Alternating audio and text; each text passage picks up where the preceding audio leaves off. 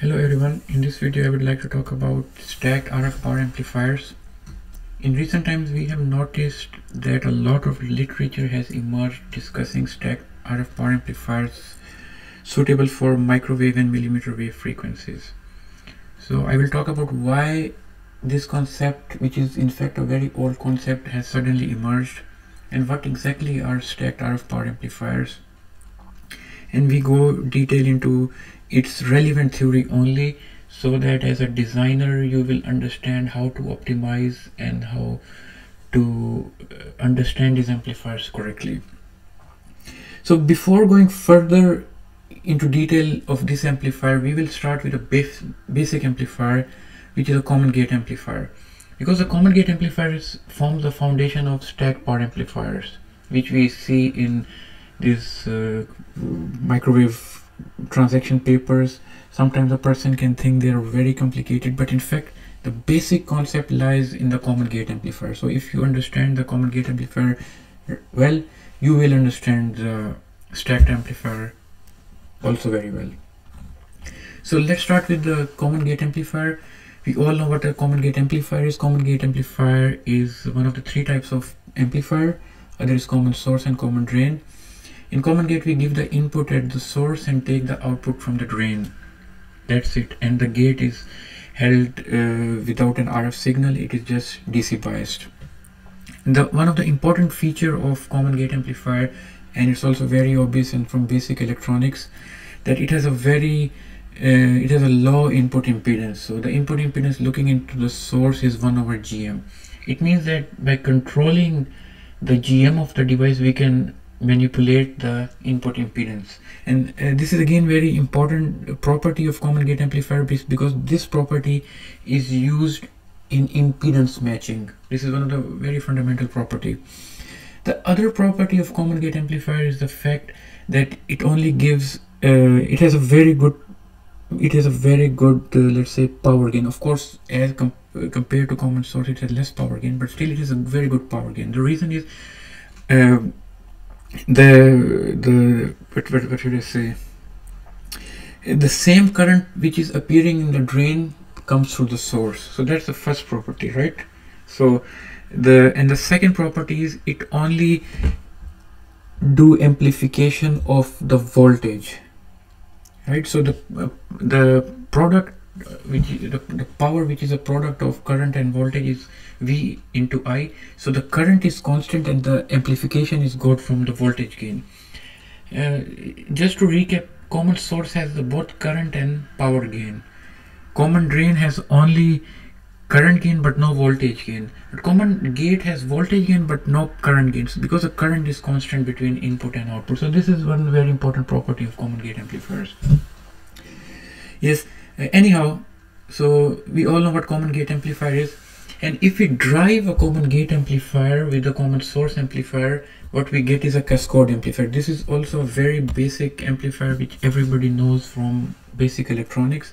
So driving a common gate with a common source is a cascode amplifier. So this is the best way of looking at cascode amplifier. Cascode amplifier is basically a two-stage amplifier. That's another way of looking at it. So a common source stage driving a common gate stage. That's another way of looking at a cascode amplifier. So the benefit of cascode amplifier is that it gives the benefit of it removes the problem in the common source amplifier. But by this I mean that one of the problem with the common source amplifier is that the isolation is less, because any signal at the gate which is amplified and appears at a drain, so there is the isolation is reduced and it has stability problems, feed through, and other problems. So when we put a common gate amplifier in front of a common source amplifier and take the output from the drain of a common gate amplifier, the input at the input at the gate and the output at the drain are decoupled because of the additional transistor, which is M2 as shown in the figure. So this is one of the very important property of cascode amplifier. But at the same time we reduce the voltage headroom. This is the price we pay for cascode amplifiers. Also you can look at literature how we size the two devices, what are the trade-offs. I will not go into those things, but I just mentioned the two important aspects of the cascode amplifier here. So Basically, the stack amplifier is a cascode amplifier. There is nothing special about it except some differences which we will talk in some moment. So if you understand the cascode amplifier very well, basically you understand the stacked amplifier also very well. So please go into the theory of cascode amplifier to really understand what exactly how to design exactly a stacked RF power amplifiers. So now we see the stacked power amplifiers. So stacked power amplifiers are also used in literature. They are used in analog IC design. They are used in current mirrors and other applications. So again, this is a cascode amplifier with multiple transistors stacked on top of each other. Again, what will be the benefit and what will be the trade-off, what will be the negative point which you'll get? It's all obvious. The more transistor we stack, the less headroom we get, but at the same time we get very good voltage swing, we get higher gain, we can manipulate the impedances as we like. This is also very important. So as you can see, as we go up to the stack, the impedances are changing.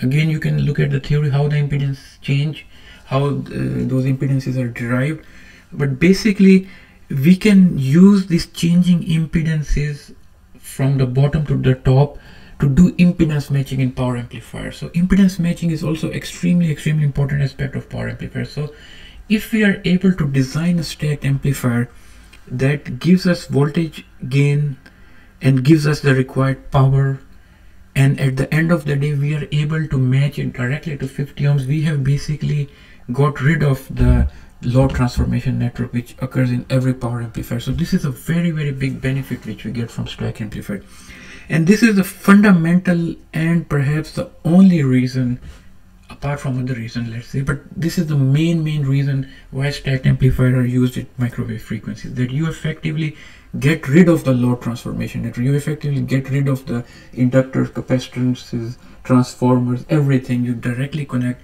the output of a stacked amplifier to the 50 ohm load.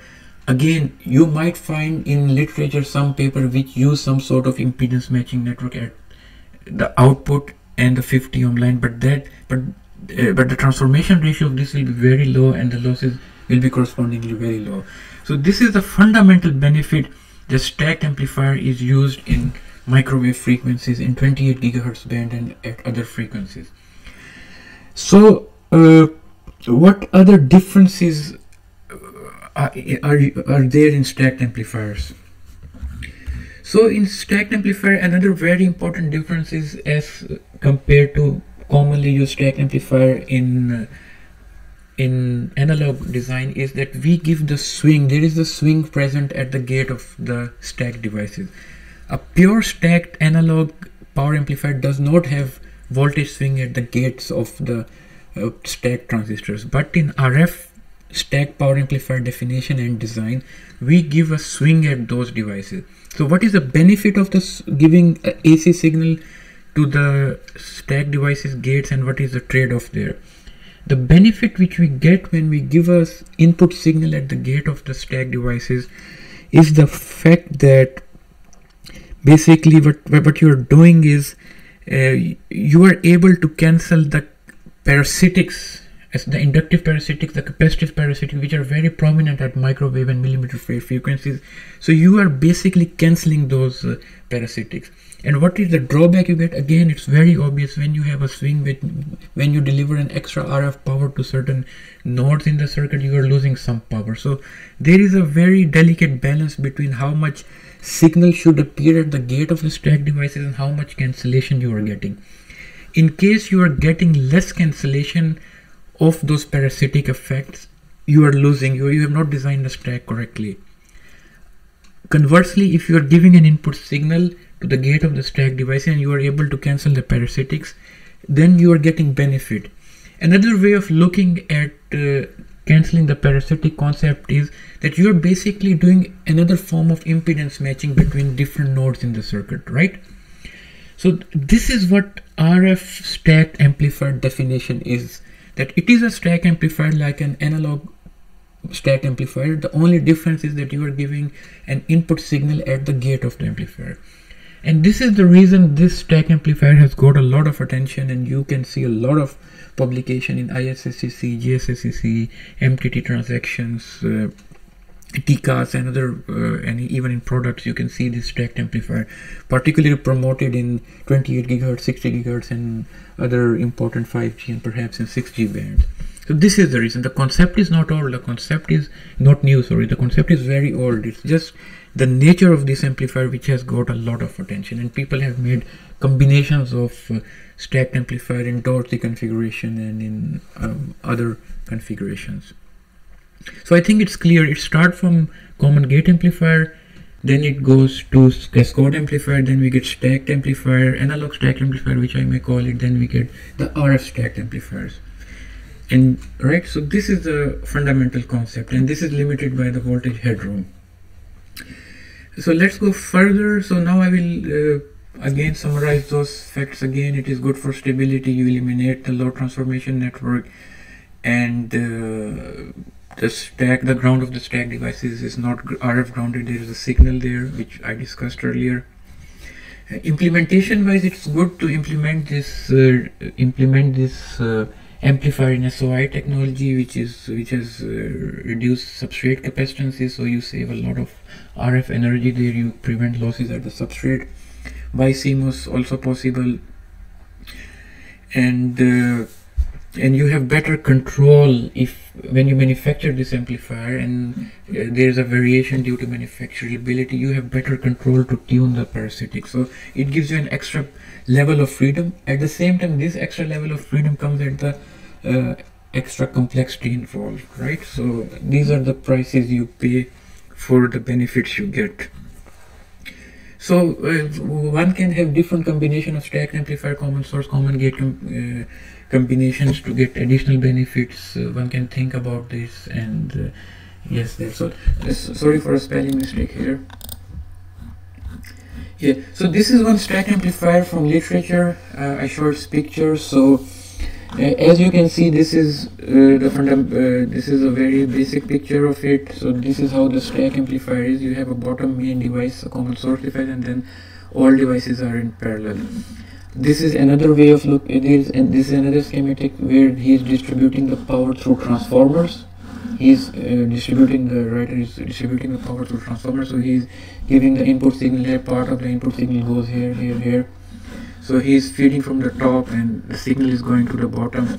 This is another way of feeding the stacked amplifier. Again, I was telling you these are different combinations. These are all different combinations. One can think of a lot of combination how we can make it. So he's giving a signal here, then that signal is divided between this stack and this stack, and then it goes down here in this way, and so forth. You can clearly see the differences between them. So here he is using common source, common gate, common gate, common gate. Here he is using cascode, cascode, cascode, cascode, and again he is feeding them in a different way. For example, here he is feeding the top cascode here, then it is feeding here, and then a big portion, a half portion is going to this stack, this stack. You can clearly see it depends upon the ingenuity of the engineer, how he designed it, how he find the trade-offs in the technology, and what's the benefit he is willing to get and what benefits he is willing to sacrifice. So you can clearly see the differences. So this they call it N-stack CS cells. This is called N-stack cascode cells. This is called N parallel CS cells. Like again, so these are not really these are not really common gate. These are common source amplifier. It just depends upon you how you design it, how your technology is offering you benefits and trade-off. You first have to carefully look at your devices. This is a fundamental way. You have to carefully look at this layout, its parasitics, and then design which topology is better. Even these topologies shown here might not be better at all. You might find out there is another totally different type of stack topology is better for you. And this is N-stack common gate transistor. So he's saying that yeah, so he's like just common gate devices. There is no AC signal appearing, as I can see from this figure. It is just common source device, and this just N-stack common. This is a standard stack. And as we go up in the stack, as I mentioned, the impedance is keep getting transformed based on the formulas, and at the end of the day you can match it directly to the load, get rid of the load network, and get high power at microwave frequencies. So I hope this tutorial was beneficial for understanding the basic concept of stacked amplifiers, and I hope when you design this amplifier it will be easier for you for some of the tips mentioned in this tutorial. Thank you very much.